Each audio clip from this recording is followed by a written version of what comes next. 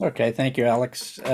What we're having tonight is a safety briefing by Tom, and I asked Tom to provide some information about himself. And he sat down and wrote the longest CV I've ever seen. I could read it, but it would take quite a while.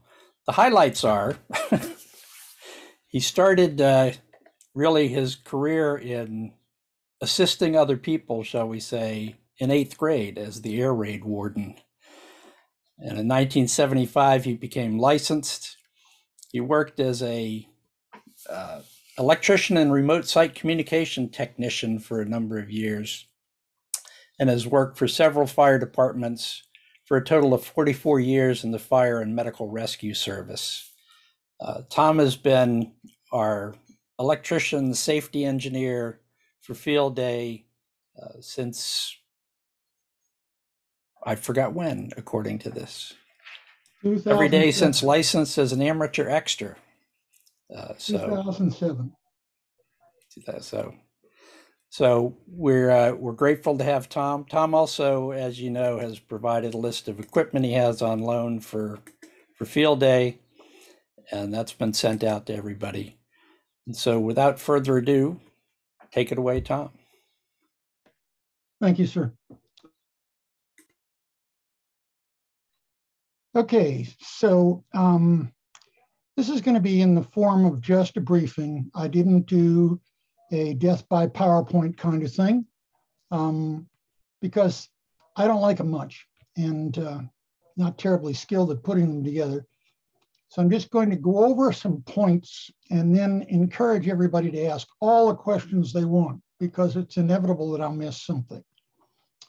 I see the safety issues of field day as having three main components. There's physical hazards, there's electronic and electrical hazards, like radio waves and excessive exposure. And then there's food hazards. And I'm actually going to mention that. And it has nothing to do with the source of the food or who brought it. It has to do with how people behave when they're handling it and whether they're careful about how they do that and how they're willing to treat each other. So first, the physical hazards. Most of those arise during setup and teardown, but not exclusively. There's slip, trip, and fall. There's struck by objects, and there's treating your body badly, sprains, strains, that sort of thing. To avoid all that, you need to comply with our standard precautions, which are you'll have a hard hat if you're participating in the antenna process, raising or lowering or otherwise working with antennas, you'll have a hard hat on. We've got some spares in the trailer, but not a lot. Each of you is responsible for bringing head protection. When I say a hard hat, I don't mean like the ones the steel workers use. You don't have to get that quite that far into it.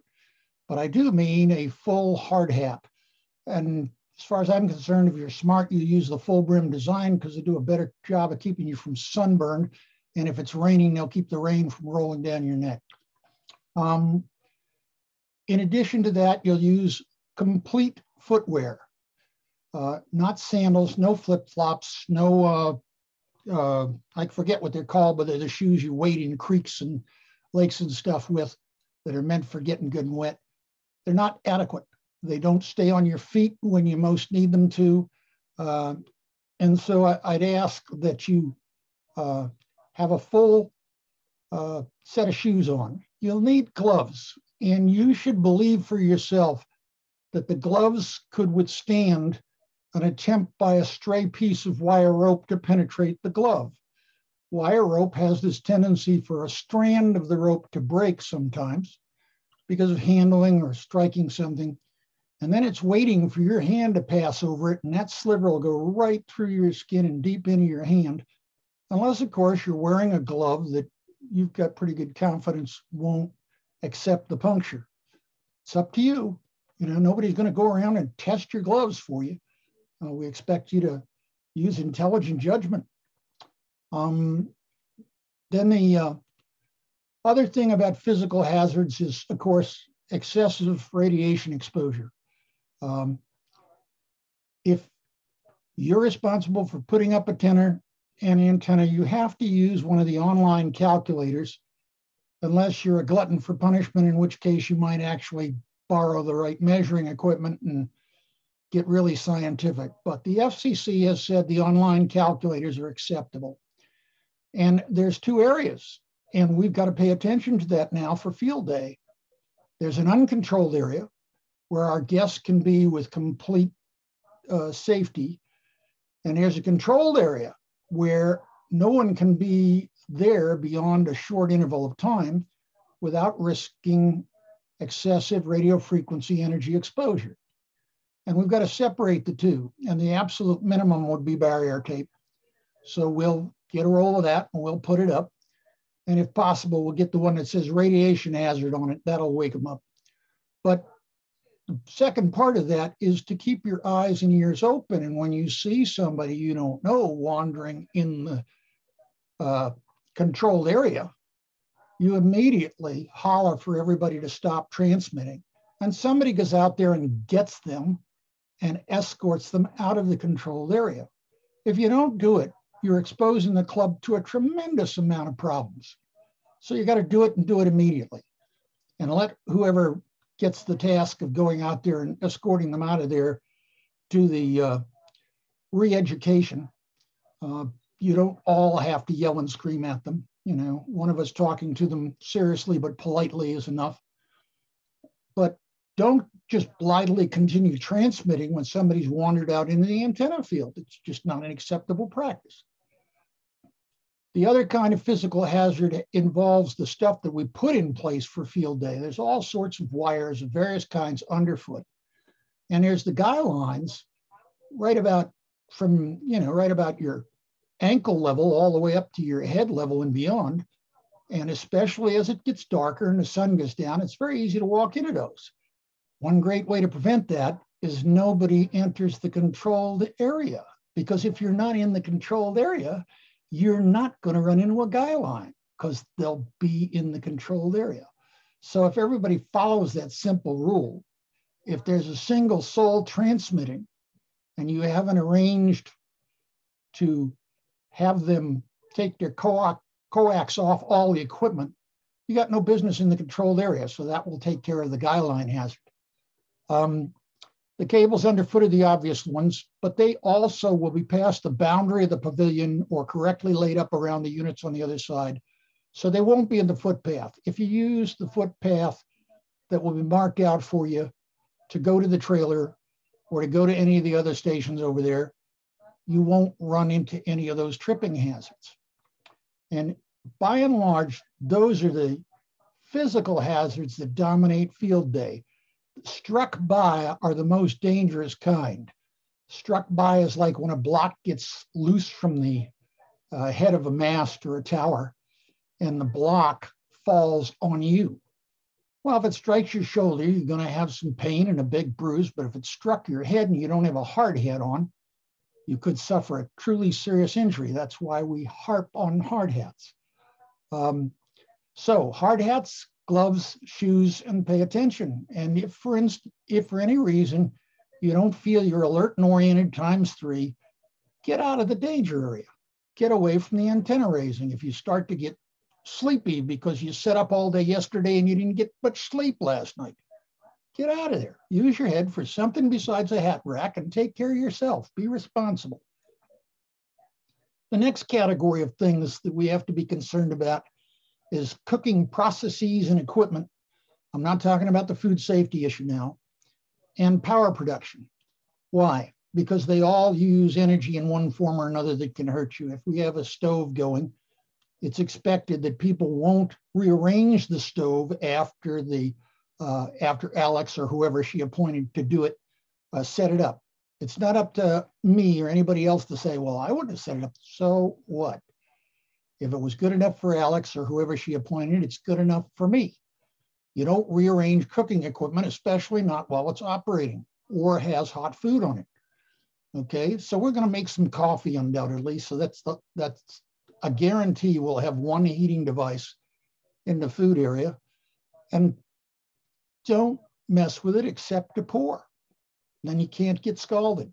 The other category that's in that same let's not get burned kind of thing is the generator and refueling the generator. Now, I don't know if we got one for the trailer yet, but I have an external generator fuel tank for my generator. And the beautiful thing about that is there's a safe way to disconnect it, walk it away the requisite 25 feet, and refuel it nowhere near the generator, leaving the generator happily running on its internal tank until I plug the external tank back in and it switches to the external tank, never having had an open fuel container anywhere near the operating generator. If you must fuel a generator directly, you have to shut it off and wait until it cools. So it's a good idea to make an alternate plan, because you may not have yourself in a situation where everybody can do it without the generator, especially if all the stations in the pavilion are running off the one. So use your head, be prepared for that, have your batteries ready and things like that. Be prepared to run for a little while they shut it down, allow it to cool, and then refuel it. Then the other thing there is fuel handling in general is dangerous. There are two kinds of burnable liquids. Flammable liquids are those that at normal temperatures and pressures will burn without much provocation. Any good spark will ignite them. Combustible liquids are the ones that have to get over 100 degrees Fahrenheit, or they have to be absorbed into a wick, or they have to be pumped through a fine orifice that'll turn them into very small particles, which the industry calls atomization, even though it's got nothing to do with particle physics. So absent that, it's a lot harder to get combustible liquids to burn. Unfortunately, I've never seen us bring a diesel generator to field day. We always use the flammable liquid gasoline. So when somebody's about to handle that, they need a partner. And please don't be grudging about being that partner, because you need to clear the fire extinguisher and get ready to activate it and use it while they're pouring gasoline. If anything were to go wrong, you're going to be the one that's going to save them from a serious injury by extinguishing the fire just about instantly and then applying water to any burns and keep applying it until appropriate medical help has taken over. Any questions about the gasoline, refueling generators, anything you're in doubt about, I'd invite you to make them now so that we don't get way down the road and something else and get back here. Anybody got a question about fueling and safety with fueling? I'll take that as a no. The next thing is food safety. Alex does a lot of work to get us good food on the site and feed us. So what we have to do is use the hand washing facilities that are available to us and clean our hands really well. And don't touch anybody's food but your own with your bare hands. There are implements there. Alex has provided them every year for you to dish yourself up food. So use them. Don't be rude. And also, don't be holding involved conversations right at the food station, because some of us are better at this than others, but everybody, when they're speaking, does a little bit of invisible spitting. Not comfortable to think about, but you do. So hold your gob until you step away from the food. We don't have the equipment to put in there with a nice little shield like in a smorgasbord restaurant. It takes a little thought and courtesy so that nobody will transmit an intestinally hosted virus from themselves unknowingly to some portion of the rest of the group. So those are the physical hazards. Now let's get into some of the, what I call concealed energy hazards. The concealed energy hazards are predominantly from electricity and radio frequency energy. You don't want to make the intimate acquaintance of either one. So the basic rules there is to use the equipment in your checklist that we've provided, and we'll provide it again this year.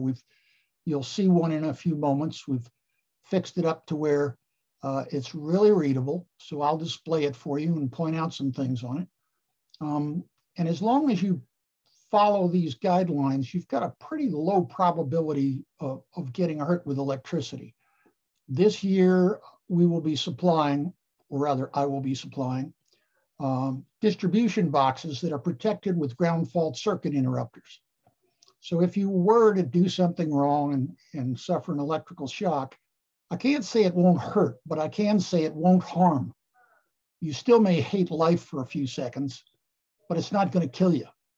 You may hear the pop of the GFCI opening at the same time you're uttering some expletive, but that's okay. You're still upright to utter the expletive. You're doing good.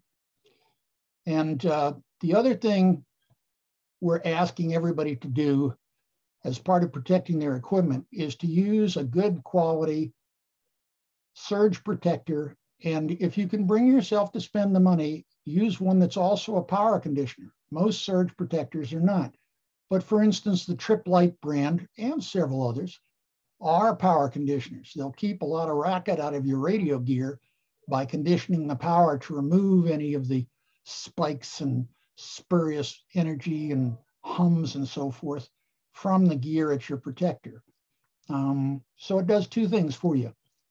It makes sure that a grounded return path for any stray current is always present. In the absence of that, the new ground fault circuit interrupters will open before you're shocked. If they lose their ground path, they open.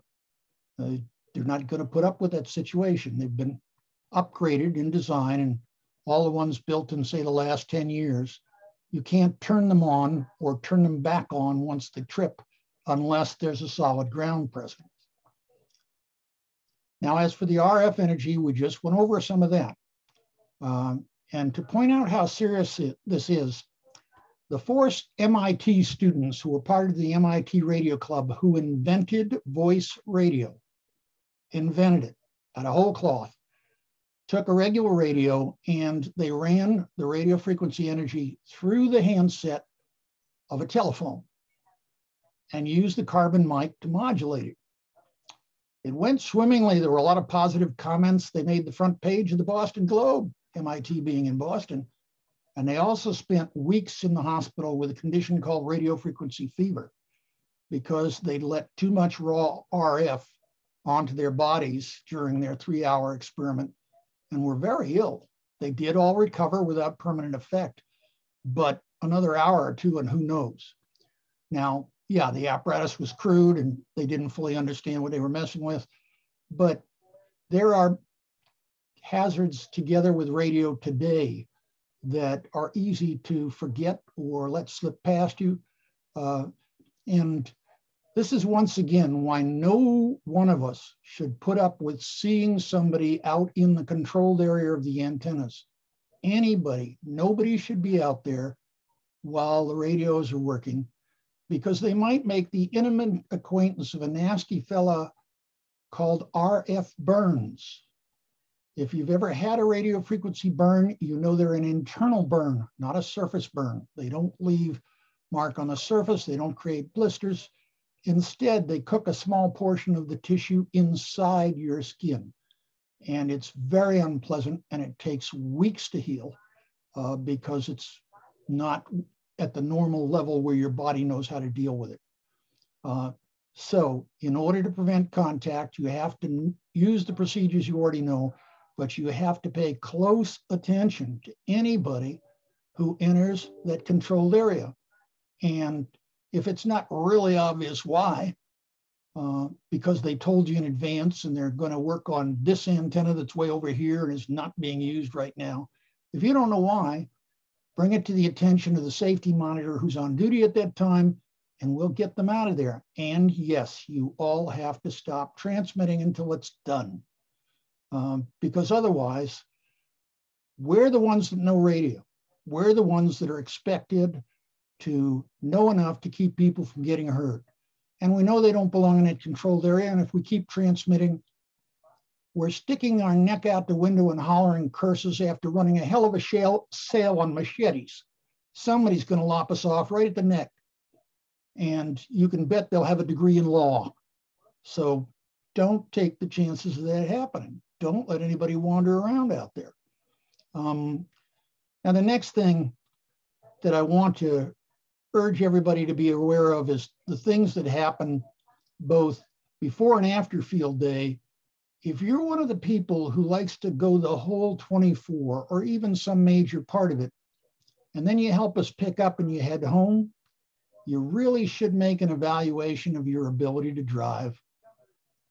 You also should not even think about doing any of the extraordinary things that some people have done at field day. In the last 4 years, every single field day has produced a death by a fall off a tower. Now, you know it's field day. You can't use pre-built equipment, right? It's forbidden. It's against the rules. What does that tell you about the kind of tower they were climbing? It was a temporary tower. Please, unless you are suicidal and I can't help you there, don't climb any of the temporary antenna supports, no matter what form they take. And don't rest a ladder against them. That's no better, because if the support decides to take a vacation on you, your ladder and you are going to go with it. So don't use an antenna support as a support for anything but an antenna. Now, you can't help it if a squirrel or something climbs up there. All you can do is stop transmitting and we'll shake the thing until it decides to rattle down the guy lines. But for yourself, you've got no business even partially up any of the antenna supports we're likely to use. So just don't do it. Dying at field day is not my idea of a fun way to go. Field day is supposed to be a great experience, and talk about a way to make everybody miserable and your family just heartbroken to the max. That would be it. So be responsible. Now, really, this all does boil down to those two words: be responsible. Don't expect others to bail you out of not thinking about something. Be the one that thinks about it your own self. And one last thing about that: being responsible also means not quarreling or belittling or ridiculing the safety people. We may ask you to not do something or to do something, and it may not be the first thing on your mind right then, and you may not like it. Consider first that only reason we do this, that we volunteer to do this and go through all this work, is because we like y'all and we don't want you to get hurt. And we're willing to do some extra work for you to try and keep you from getting hurt.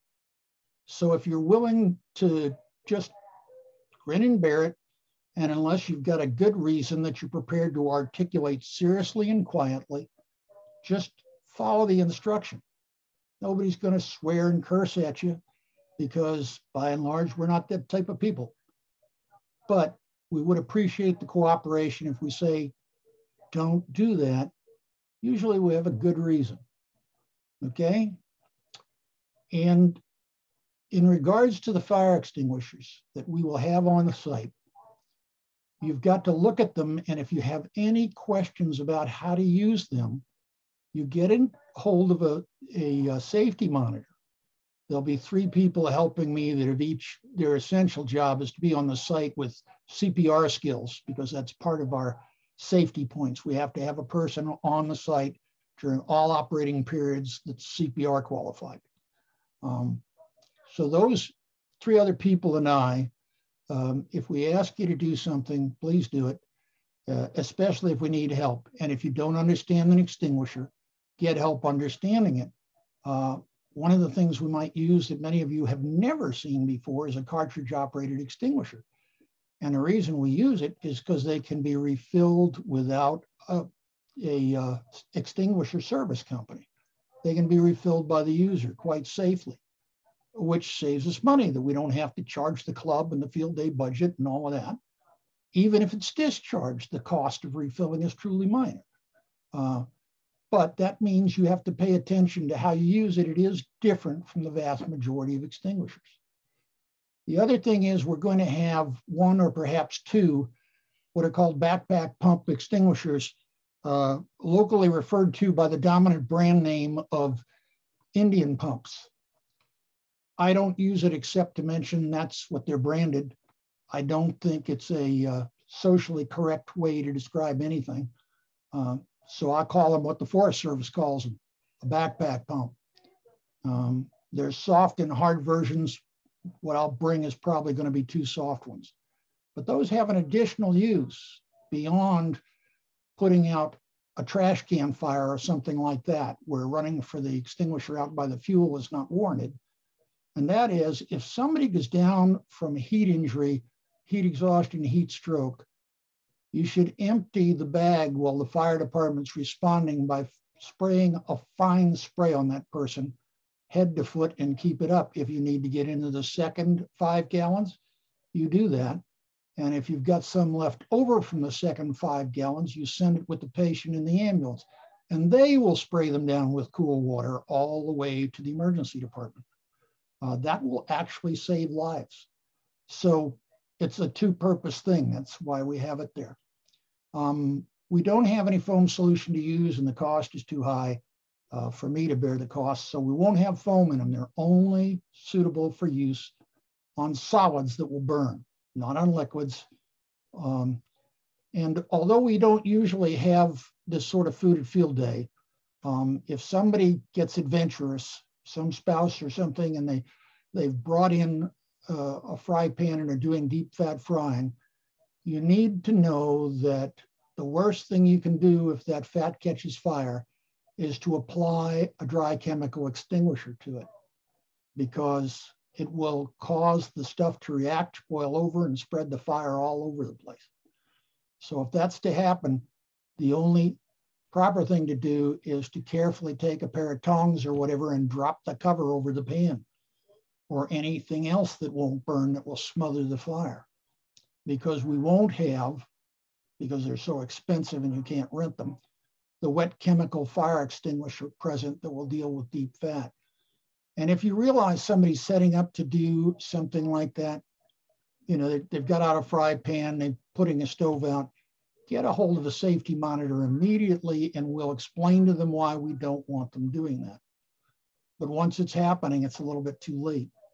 And you certainly don't want to startle somebody who's cooking with deep fat, so take it easy.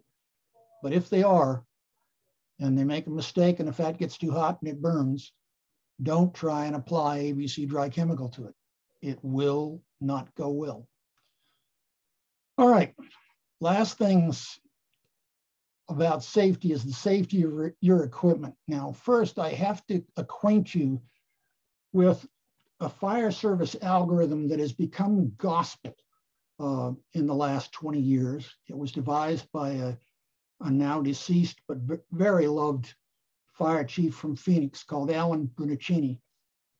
And Alan's mantra was risk a lot to save a lot, risk a little to save a little, risk nothing to save nothing. And what he meant by that, and drilled into his people and eventually most of the nation's firefighters, is you risk a lot to save a human life. You risk a little and only in a calculated way to save property. You risk nothing to save a life already lost or property already destroyed. So imagine that we've had the worst happen. A lightning struck and we got fire coming out of a piece of equipment. That equipment can't be saved. It's done for. It's destroyed. It's going to be replaced. So running out there in a lightning storm and trying to apply an extinguisher to it is not a good move. You're risking trading your life for a piece of property. Don't even consider it. It's unfortunate, but it's gone. Think clearly, then act decisively. So in protecting the equipment, if you follow the diagram I'm about to go over with you, your equipment and most importantly, you will be protected from lightning. But first, I gotta go over lightning a little bit with you. Years ago, about 7 now, there were a couple of teenage brothers sitting on the beach in Vero Beach, Florida. The sky above them was really blue as David's background photograph is. I mean, it looked like that. It was perfectly clear. And yet those boys were killed by lightning. The cloud mass inland that they ignored was 5 miles away from them. But the Weather Service has records of people being struck at nearly twice that distance. If you can hear thunder, and everybody on the beach that was interviewed agreed that there was thunder, although it wasn't sharp, it was in the distance, you were close enough to be struck. You do not have to be under the cloud that generates the return stroke. Lightning consists of an upward stroke that you can't see, which is establishing the ionized path, and then the return stroke, which you can see and is extremely dangerous because of the amount of amps in it and the heat it produces. Thunder is in fact a sonic boom. When lightning discharges, it heats the air so high that the noise created is faster than the speed of sound.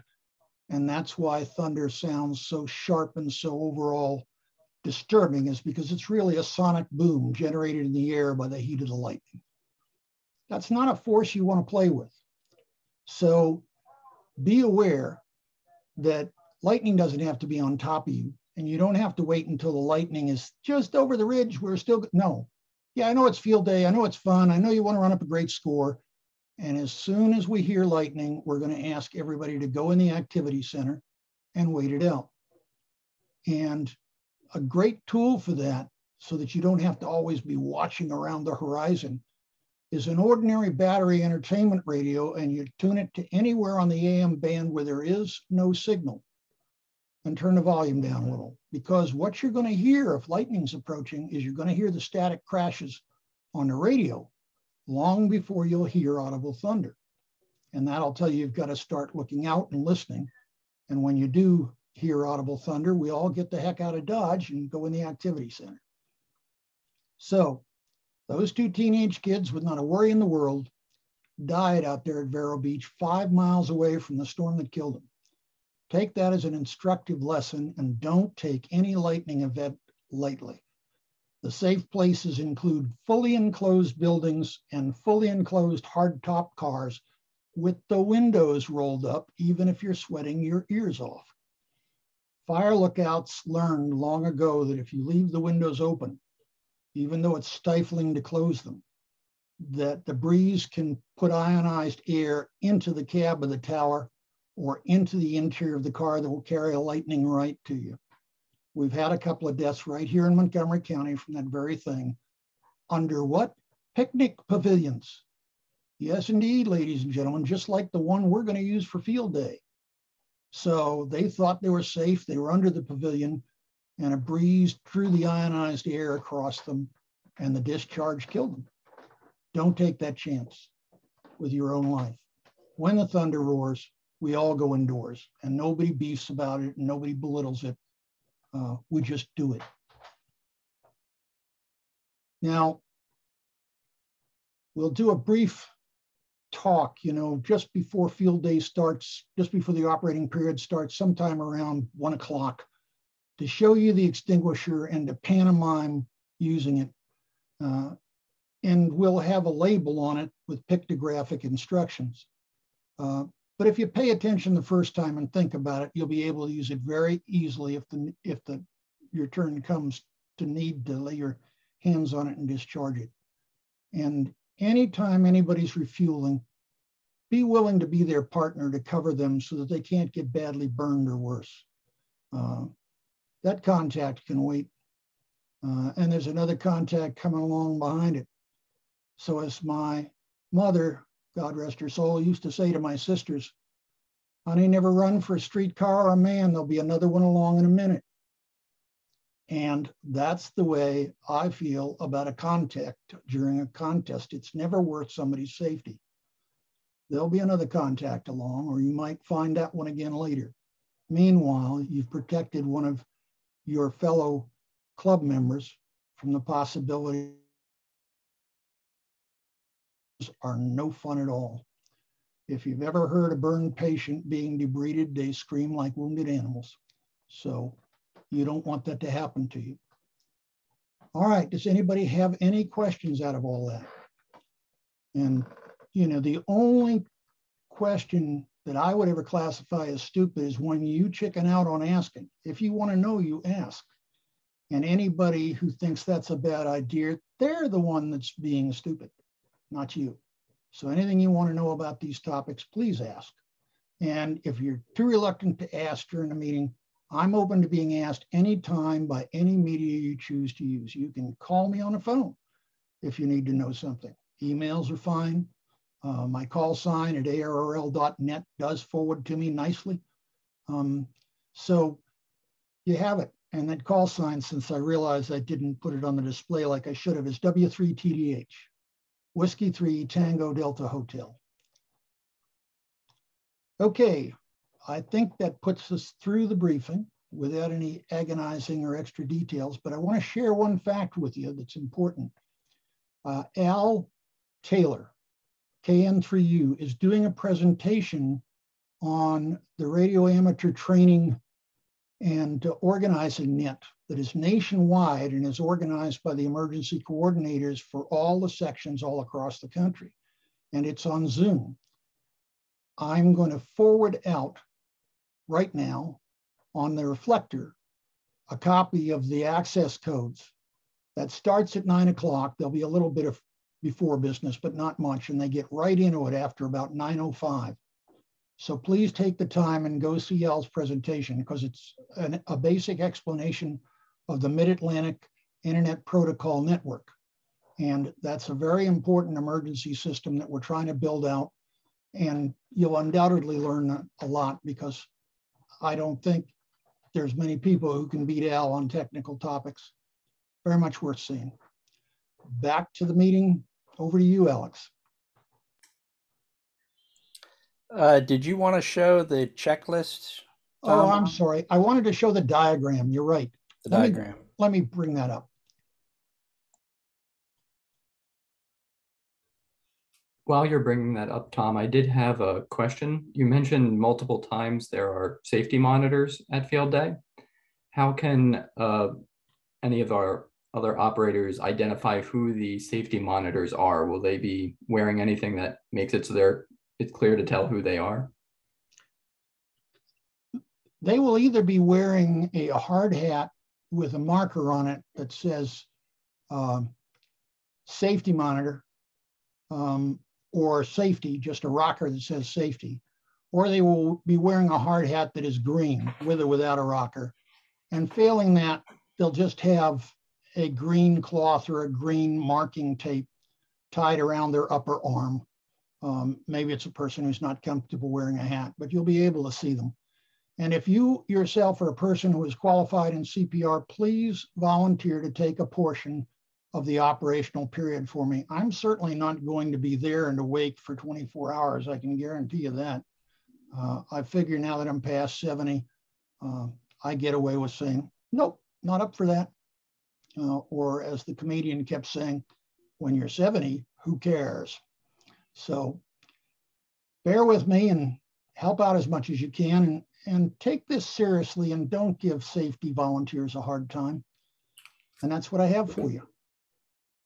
Back to you. Wait, this diagram, let me get that open. Hang on.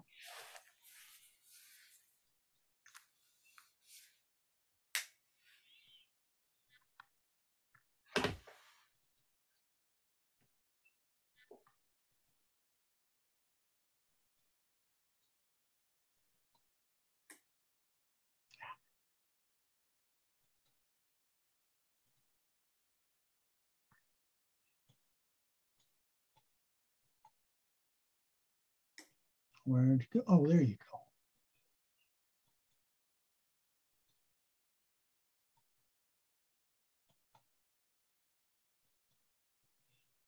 go. Okay, so now I'll hit share screen, and if somebody's allowed me to, it'll go to my screen.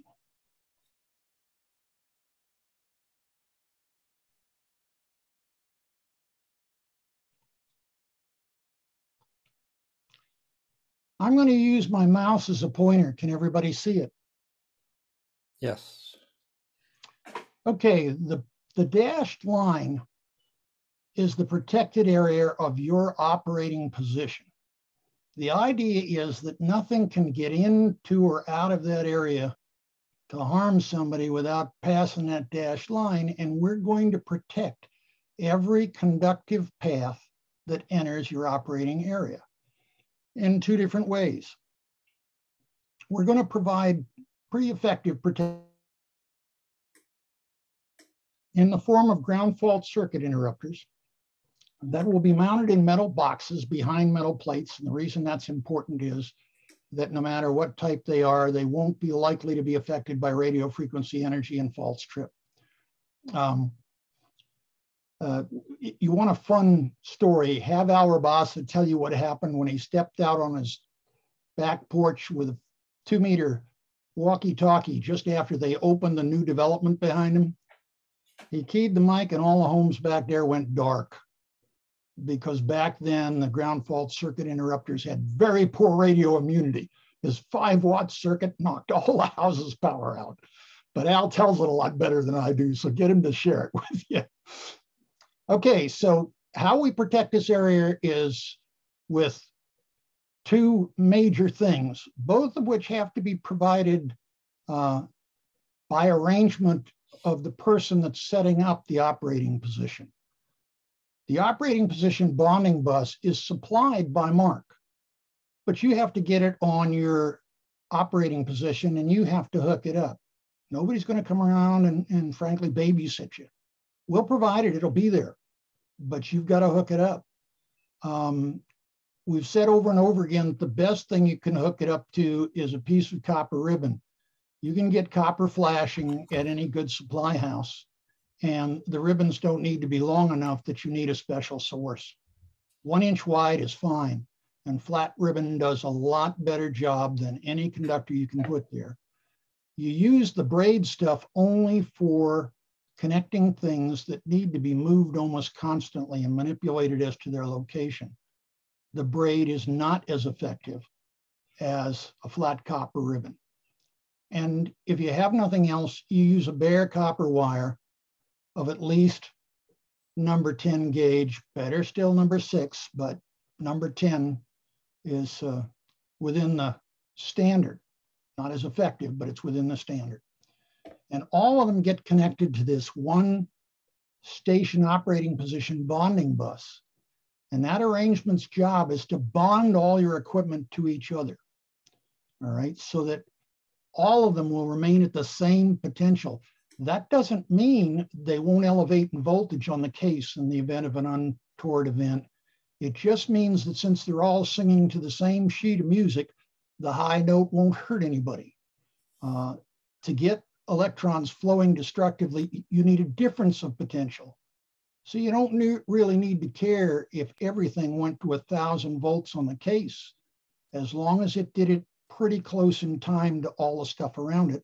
It's not going to force destructive currents between the units. So that's why you bond it all to this one place. Do not, please do not daisy chain from, say, your transceiver to your power supply or anything similar.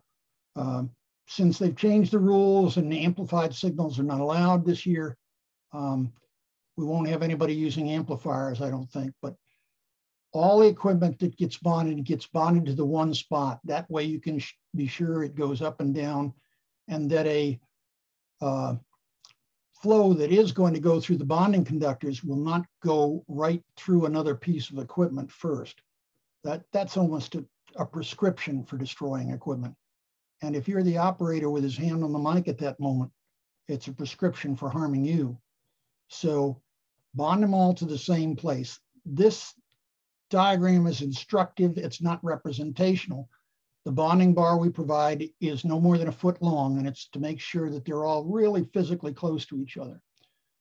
One more thing, your transceiver, even at a minimum, is going to have cost you $700 or more when you put in all the things together, because there's only one station out there that's going to be using the less expensive VHF, UHF equipment.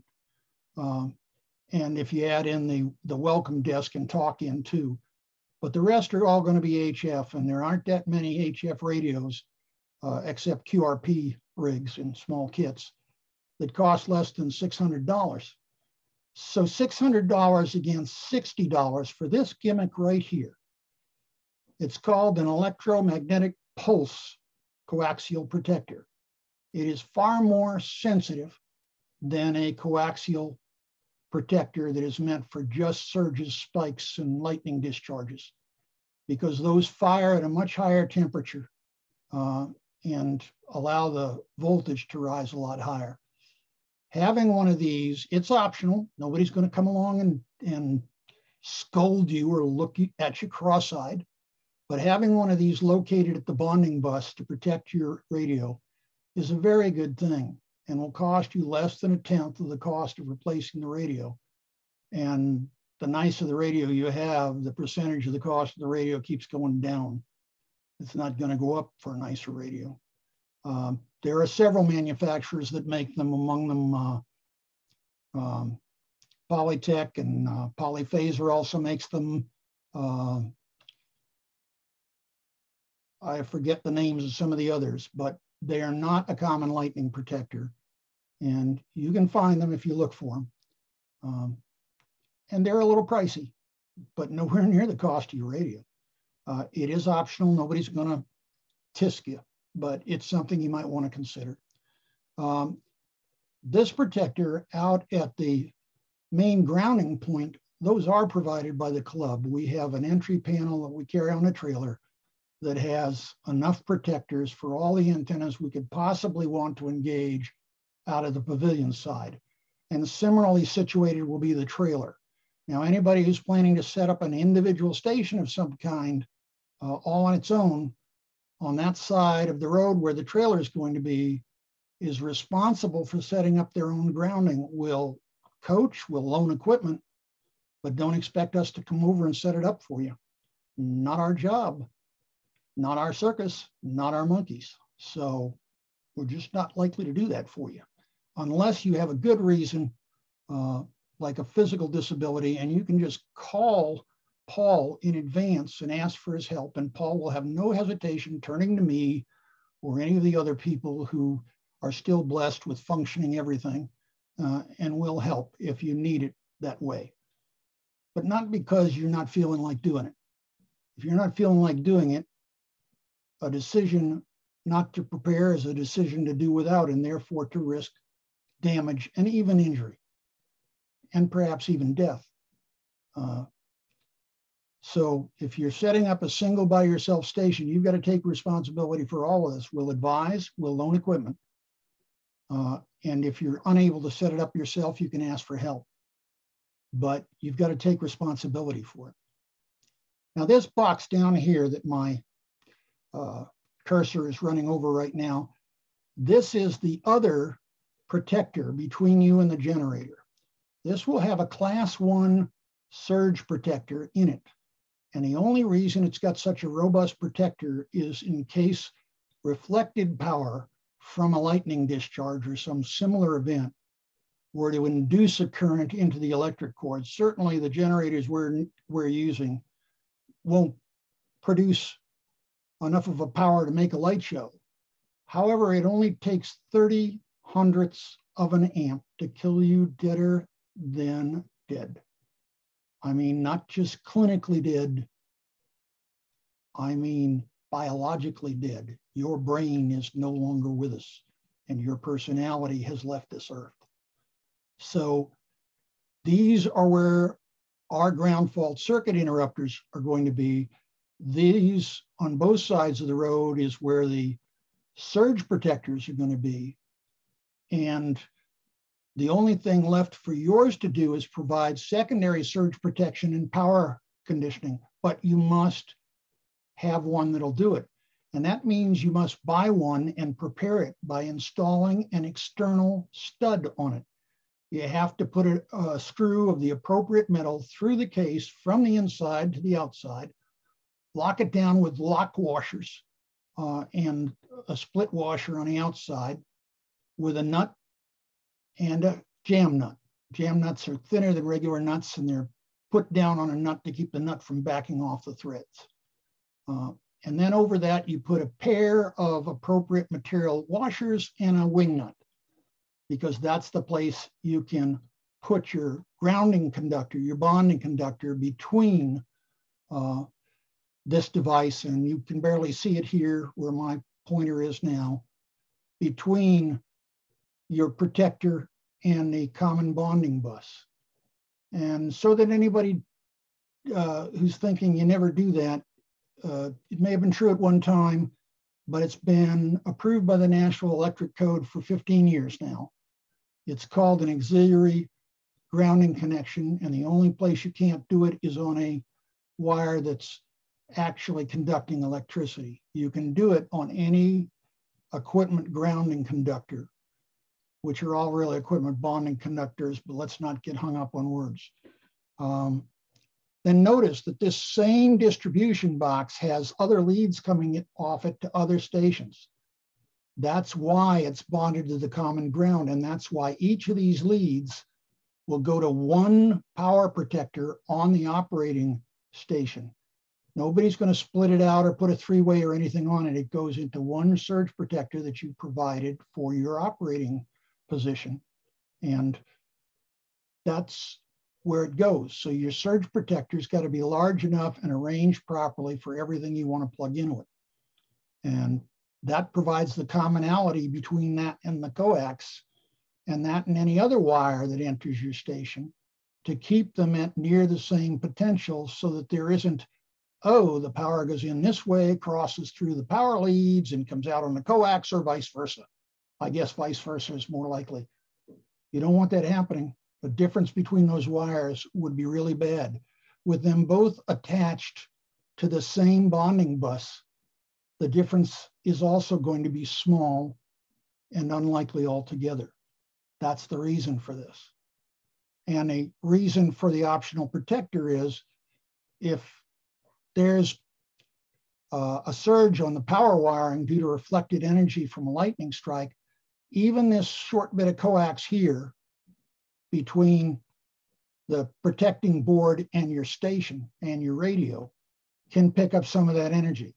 And an EMP protector, either at the bonding bus bar itself or at the entry connection to the transceiver, either one, will fire before the main protector out here fires. And it'll cause more current to flow, which will cause that one to fire, because the voltage drop will create a voltage across it. And it's much faster acting than a regular lightning protector.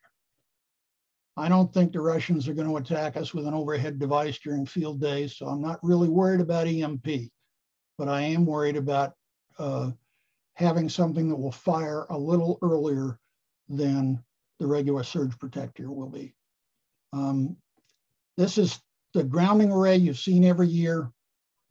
It goes in the field just beyond the pavilion. This is the panel that serves as a single point grounding bus bar. It's got all the arresters on it.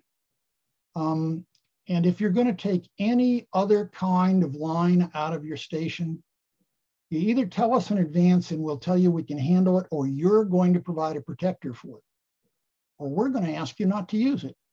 So if you bring a remote antenna coupler and a remote antenna coupler line, but you don't bring an antenna control line surge protector, we're going to ask you not to use it. Same thing goes with a rotor line. You bring the rotor line, you didn't tell us in advance, you didn't give us a chance to arrange to borrow a protector, bring it properly mounted and connected. We're going to ask you to do without the rotor. And you'll have to use the Armstrong method of rotating the mast with a strap wrench like you remove an oil can with. And that's going to mean that it has to be located so you're not going to be in a hot RF zone. So you just add a lot of complications. Don't do it to us.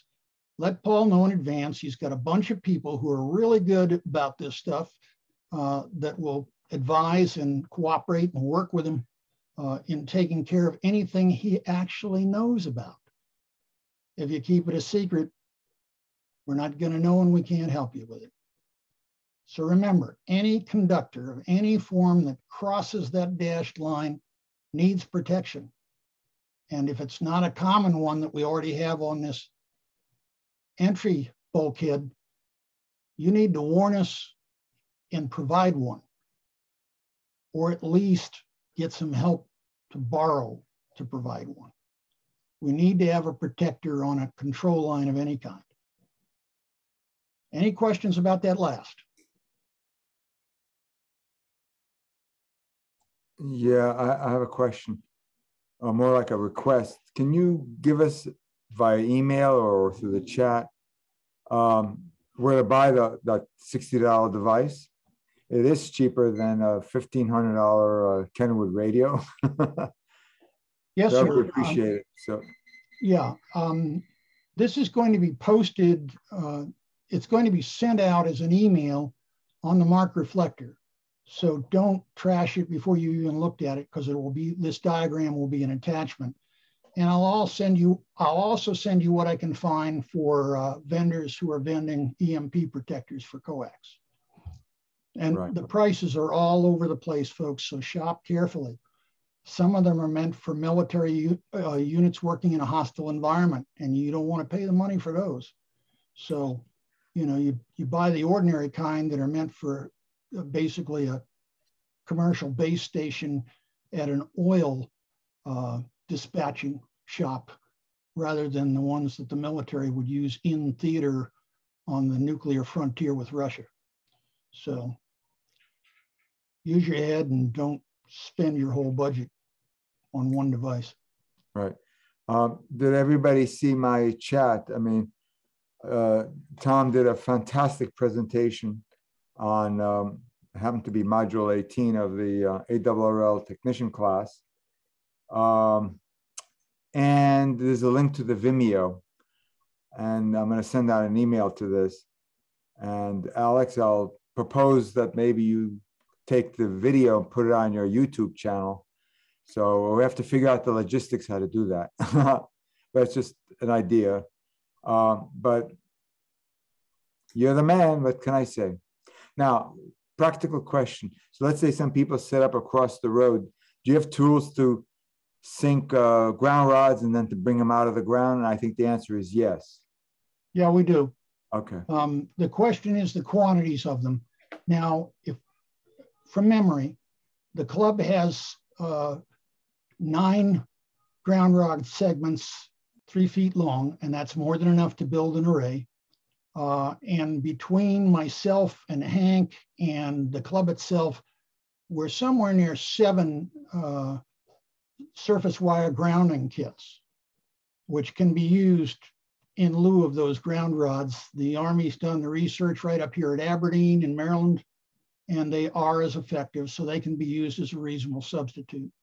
You just have to be careful of how you connect them to other things, because they are galvanized steel. And so you've got to use connectors that are compatible with both steel and copper. Any other questions on that?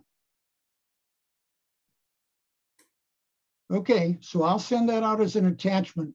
How to oh, I got to ask, who knows how attachments fare on the reflector? Are they still there, or do they end up someplace else? Yeah, I could answer that. Today I sent out a 0.5 meg photo of our test venue, the outdoor test session. Anybody have trouble seeing it? Because I didn't get a bounce saying, yeah, it's too big or anything like that. Alex? No, came through fine. Okay, so I'm sure your PDF file of this diagram is less than 500K. Okay, so I'll send that out as an attachment, and hopefully, and if any of you who are here tonight notice that it's been stripped by some process, well, send an email back to me right away and say the software stripped it, because that happens with some reflectors. They won't let the attachments go through as a way of combating malware. So look for it, and if it doesn't show up at all, you get the email, but it doesn't have the attachment, please get back to me quickly so I can do something to remedy that. A lot of this information is going to be reposted fairly soon to the mcacs.net website. So you can you can make arrangements to just view the website. It'll be in the unsecured portion of the website. You just check on and look under tips, and there'll be a link there to the diagrams and the other things we're going to put up, including a pictograph of how to operate a cartridge operated fire extinguisher. Any more questions? Okay, you've all got 17 minutes to make it over to Al's presentation, or do whatever Alex still has in store for us. Back to the meeting. Okay, thank you, Tom. I think we all appreciate your volunteering to be safety, and I can't imagine a more experienced and expert person to do that. Just real quick, right now we're still looking for operators to bring equipment. Right now we have 3 people signed up. One of them will be on the south side. We're looking for people to operate out of the Mark trailer. And at the next meeting, we're going to have a presentation by Dennis, KD6 DPR, who is going to do the logging and the networking. And anybody have any questions about any aspect of field day? Go ahead, Tom. Yeah, the issue of equipment, if you want to set up a station, but you're not a person who has the right equipment, there is a lot of equipment in this club, including my own, that could be loaned. I'm not planning to set up a station because I'm involved in so much other stuff, but I'd happily loan all the equipment you'd need to set up an HF station, as long as you're willing to take responsibility for returning the equipment to me in as good a condition as you got it.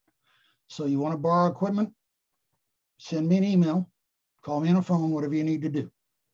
Thank you. Okay, Ron?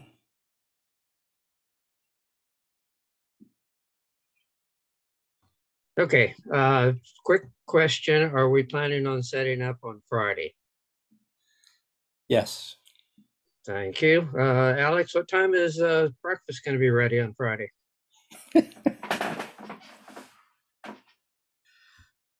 For you, Ron, anything you like. We'll probably, depending on the time for breakfast, we always have like bagels and things like that. So we'll be fine. No one's going to go hungry. Great question.